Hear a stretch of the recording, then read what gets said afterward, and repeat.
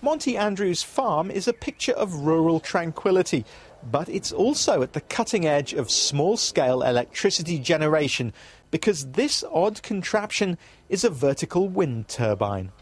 Vertical wind turbines come in a whole range of different sizes, from the 10 kilowatt commercial design behind me all the way down to a little 10-watt turbine for charging the batteries on boats or caravans. With his turbine, Monty hopes to cut the farm's annual electricity bill by around 3/4. It is possibly an avenue of income, and it's also an avenue of a cost-saving exercise, and also it's an avenue of being slightly green. So how does this turbine compare to those in East Yorkshire and Lincolnshire's big wind farms? Monty's turbine is 10 metres tall and generates 10 kilowatts of energy, enough to supply 6 homes. Its giant relative is up to 125 metres tall, generating 2 megawatts of energy, enough to power more than 1,000 homes. As the need to address climate change grows and the price of fossil fuels costs increases, the opportunity to deploy small wind turbines of all designs are going to increase.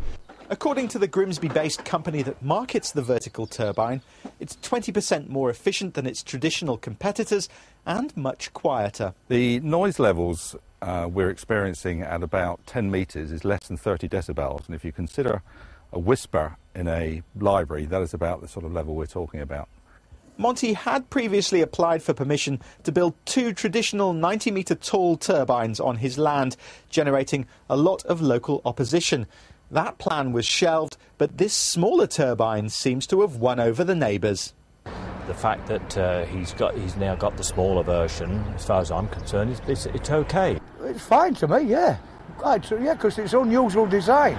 You can actually see it sometimes when we go down the club a bit, you can see it. And it's only quite nice, actually. It's just sort of, no, fine. It's still early days for the vertical turbine, but this could be the future shape of wind energy in the UK. Jake Zuckerman, BBC Look North, Ketton.